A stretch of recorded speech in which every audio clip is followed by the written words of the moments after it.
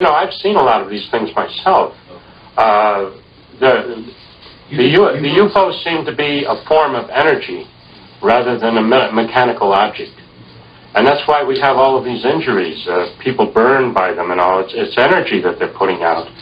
And I don't think they're mechanical objects.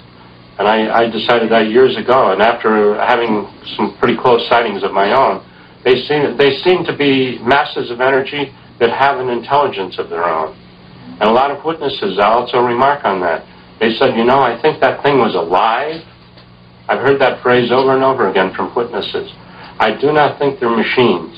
Do you think that they're from this energy field? They're from this planet and this energy field, yeah. And I also think if there were people on Mars or Venus or anywhere else, they'd be seeing UFOs too. And they'd be wondering about them. But I think they're definitely related to the human race. If we didn't exist, the UFOs wouldn't exist.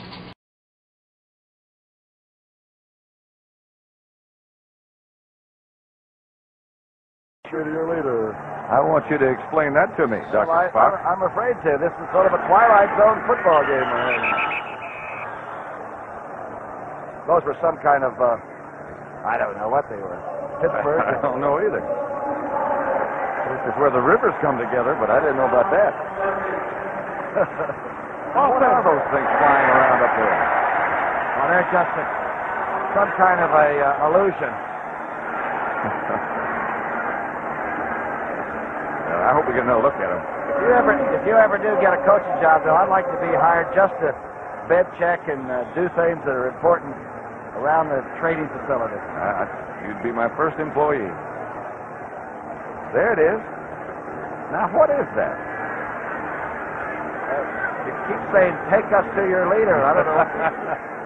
Now, that's another guy I'm going to hire, whoever's responsible for that. Stay tuned as the NFL Today continues after this word from your local station.